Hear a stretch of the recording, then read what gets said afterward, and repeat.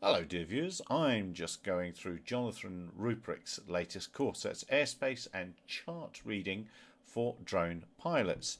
Something that will be of use if you're considering taking your Part 107 or have taken your Part 107 or are just flying around and want to know more about airspace. It's only $59.99, I think. It was something like that. I could be wrong. I'll put a link to it in the comments below, but this is basically what it looks like. He hasn't given me permission to make this video, so he might shout at me. And in fact, you and I, here we go, we're clicking through the the first page ourselves. So let's just have a look. Oh, look. Achievements and progress. There's 87 points to go through. There's intro into basics, quiz, intro B, C and D airspace, quiz, E, survey, E and G, airspace lookalikes. I'm sure there's none that look like celebrities. Airspace dimensions, restricted and prohibited areas, Part 73, survey, Part 91 and 99 flight restrictions, special air traffic rules. Airspace is complex and can change. And so on and so on and so on. And some examples down at the bottom. So should we click that and see? Oh, okay. Oh, look, and he's created videos on each. He's not gonna be happy. Oh, no, yeah, here it comes. I don't think you're going to get any audio from this. Let me click play. I guess that's what it's waiting for me to do.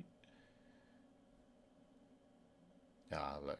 That's what it'll look like coming up in there, but this will be my jolly. There we go. But this will be my jolly slow internet connection that won't be helping this cause. So I'll click away from this because really it won't help at all. Operation requirements. So look, 87 points. Looks very, very useful. I'm going to plough through this and see how I get on. And speak to Jonathan about this. It looks like if you're taking your Part 107, let's see if we can't get that there price. Let's get that there price. All cautious. Let's have a look. Yeah, 59. Oh no, it's not on his website. Well, it's so new, it's not on his website yet. But I'm pretty sure it was a $59.99, $59.97 course.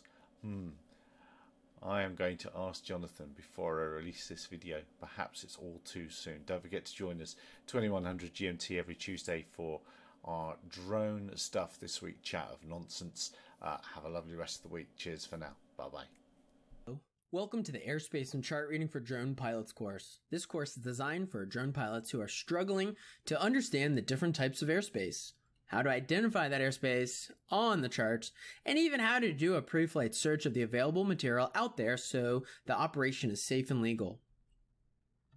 In this course, we'll cover 1, the many different types of airspace classifications with their graphical examples, 2, the basic operational requirements and issues for airspace, 3, resources available to inform you of the airspace, 4, how to do a pre-flight assessment of some airspace, and 5, some real-world examples of very complex airspace surrounding major cities.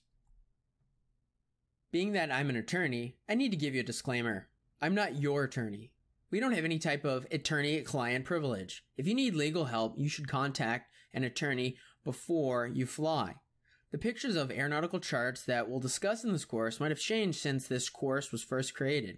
You should not rely on them for navigation or for pre-flight planning. And here's a pro tip. You shouldn't rely on anything else but official government sources. There are a lot of helpful websites out there that have information on airports, but they are not kept up to date. Not being proficient at finding reliable government sources can not only cause you legal problems, it also could potentially cause you less income. Let me give you an example. I had a person hire me to file for an airspace authorization to fly near an airport. They checked out the airport on some airport guide website, which had a picture of the airport being Class Echo, airspace at the surface, which would normally require a certificate of authorization from the FAA to fly there. Well, it turns out the airport's airspace changed sometime after that picture was published on that website. That individual did not fly for some time when in reality they could have flown all along if they would have used reliable resources. Being ignorant on the law is financially and legally foolish. We'll discuss in this course where you can get some official, reliable sources for aeronautical information. Here's Section 1's outline. We'll first talk about the different types of airspaces, then move on to restricted and prohibited airspaces, and also flight restrictions. I'm talking about those together and comparing them because people typically confuse them and their characteristics. We'll next move on to special air traffic rules, which covers special airports and geographic areas around the United States. After that, we'll cover special use airspace. The use inside those areas of airspace is what makes them unique and why they need to be charted on the maps. As we go through and learn all of this, I'll clear up the confusion that you might have about whether airspace can be both and something, or either something. In other words, can airspace have multiple classifications at the same time, or does it have to be at different times? Airspace is unique, and there are a lot of unique things to it, so we'll cover everything else left over in the other airspace areas to make sure you can identify those locations on the map. For example, space launch areas, military training routes, parachute jump operations, etc. Lastly, we'll cover air traffic control and the National Airspace System. This is for Section 1. We need to first define national airspace. Where does the airspace of the United States extend out to, how high, and what geographic areas? Title 14 of the Code of Federal Regulations, Section 107.1 says, Part 107 applies to the registration, airman certification, and operation of civil small unmanned aircraft systems within the United States. Title 14 of the Code of Federal Regulations, Section 1.1 says, United States, in a geographical sense, means 1. The states, the District of Columbia, Puerto Rico, and the possessions, including the territorial waters in the airspace of those areas.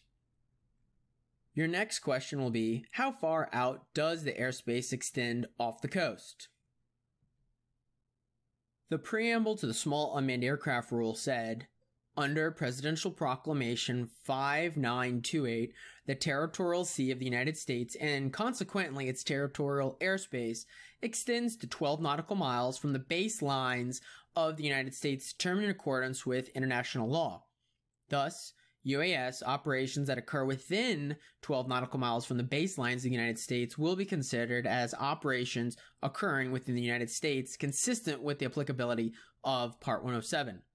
Keep in mind that if you are a manned aircraft pilot or operating your unmanned aircraft under Part 91, such as for Section 333 exemptions or a public certificate of authorization, you want to see Section 91.1, as some of the regulations apply out to only 3 nautical miles, while others extend out to 12 nautical miles.